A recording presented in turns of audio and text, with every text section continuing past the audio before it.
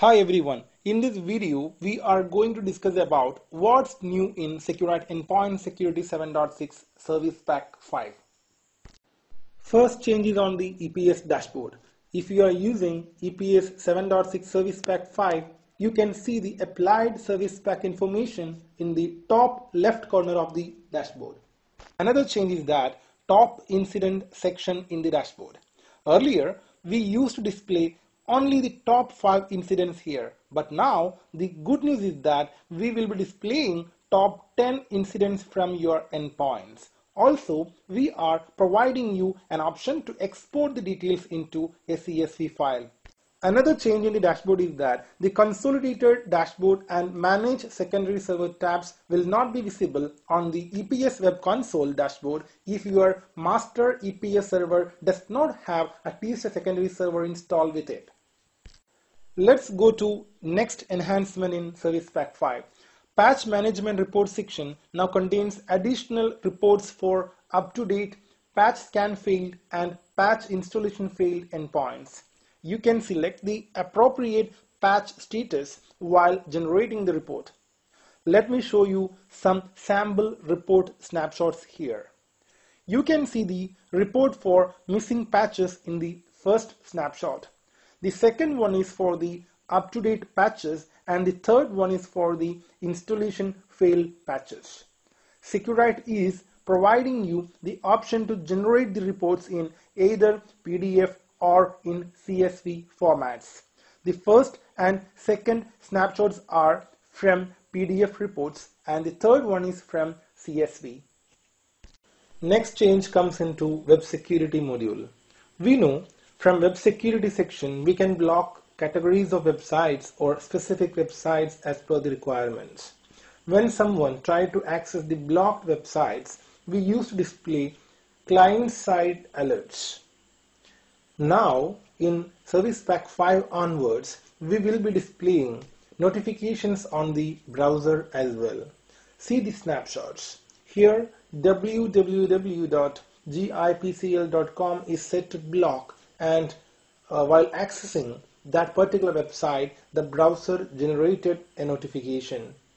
This is the change that we can find in EPS Service Pack 5 in Web Security module. Let's go to next enhancement.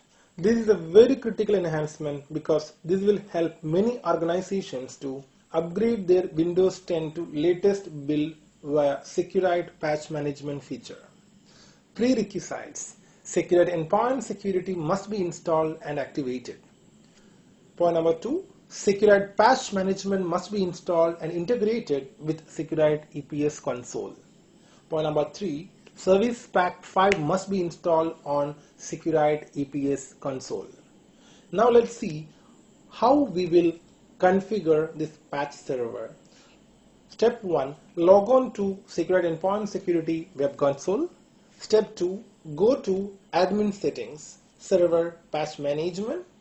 On the Patch Management page, click the Configure Patch Server tab and select the patch server from the list. Then you can go for patch synchronization. So select the patch synchronization tab and click filters. After that, Windows Patch Synchronization Setting dialog appears. There, go to Categories tab, select Upgrades checkbox, and then click Apply to apply the filter. Once category selection is done successfully, close the Windows Patch Synchronization Settings dialog, and then click Start to run patch synchronization. Once patch synchronization is completed successfully, administrator can perform patch scan to Windows 10 operating system and will get the list of upgrades available to older versions of Windows 10 operating systems.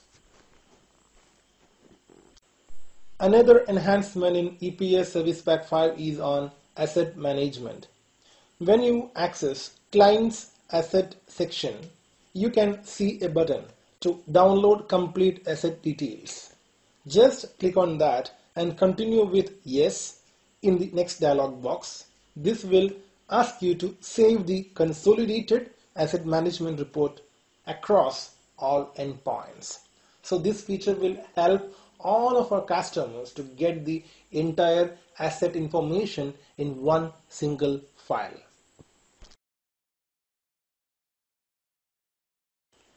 We have some enhancements in DLP configuration with EPS Service Pack 5.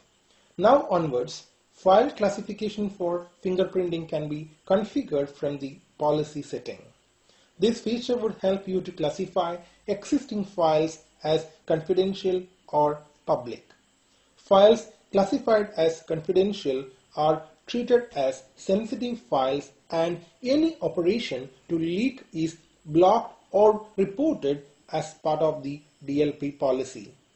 Also, you can configure optical character recognition from policy settings now to block the leakage of sensitive data through images. This feature is supported on desktop operating systems like Windows Vista Service Pack 2 or Windows 7 Service Pack 1 and above. Also, server operating systems like Windows 2008 Server R2 SP1, 2008 Service Pack 2 and above. Let's come to other enhancements. Endpoint name and IP address details included in SMS notification for virus and ransomware attack. Endpoint IP address details included in IDS, IPS, pod scan and DDoS report as well. Local and remote port details are included in firewall report. Finally, enhancement in client deployment method using Active Directory method to support enumeration of large number of objects up to 10,000 in Active Directory while synchronizing the AD. These all are the certain enhancements we have done into our EPS Service Pack 5. We have also added the associated knowledge base article links into the video description box. You can refer the same to read more on configuration part. Thank you for watching this video.